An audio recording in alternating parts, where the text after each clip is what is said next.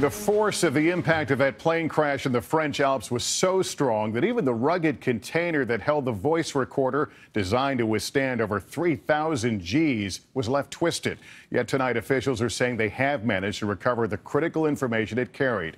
Sounds and voices from the cockpit, which could help explain why the plane flew into a remote mountainside. Tonight, it's the focus of a perilous search and recovery operation.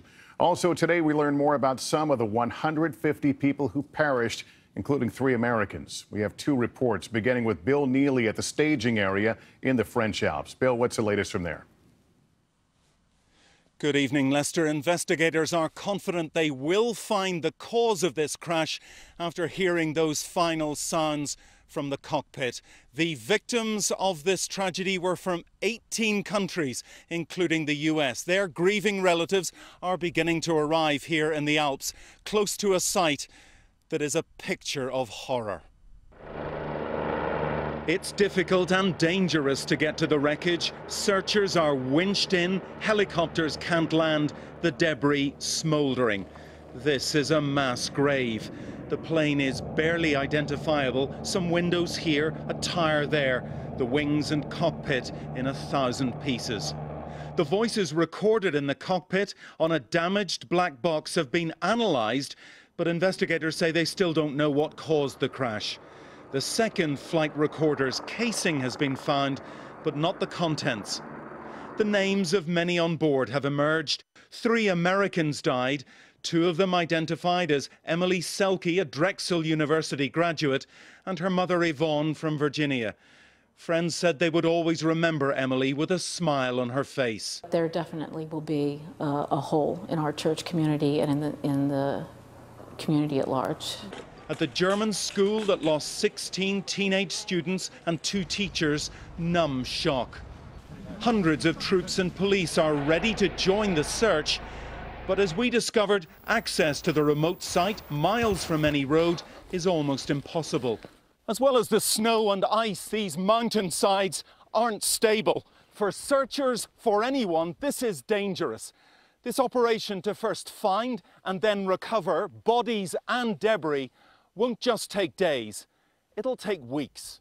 There were moments of silence today from colleagues of the flight crew at Düsseldorf and Barcelona airports, from the leaders of France, Germany and Spain who flew over the crash site, and from stunned locals. Silence interrupted only by the harrowing search of the helicopters. Bill Neely, NBC News, Seine-les-Alpes, France. This is Tom Costello. The fact that Flight 9525 crashed into a mountain at 440 miles per hour could be compelling evidence that the crew was incapacitated. Like all modern aircraft, the A320 is equipped with a ground proximity warning system. Too low, terrain. That tells pilots to pull up if the plane is headed for a ground collision. Terrain ahead. Pull up. But the Germanwings plane never attempted to avoid the mountain. Captain John Cox flew the A320 and spent more than 20 years in safety and crash investigations. It's a very loud warning, and it's one that pilots take very seriously. So that also adds a little bit of additional evidence to the crew being incapacitated. French investigators are now analyzing the sounds and voices recovered from the cockpit voice recorder. But they need the flight data recorder to unravel what happened to the plane and in the cockpit, a process that could take weeks. We're not in a position to give the slightest explanation as to why this plane began to descend, unfortunately, until it slammed into the mountainside. We still don't know if the crew programmed the plane to descend from 38,000 feet. If so, why didn't they program an end to the descent? And why did the crew fail to respond to radio calls from controllers concerned about the descent? The airline says both pilots were experienced and trained by Lufthansa.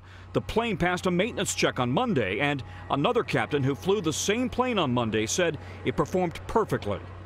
Also today, clarification on a 30-minute delay that flight took just before departure out of Barcelona. The airline says that was at the request of air traffic controllers because of congestion issues, and it was not maintenance related.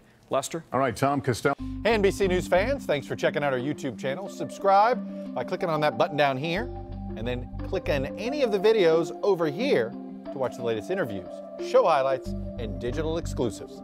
Thanks for watching.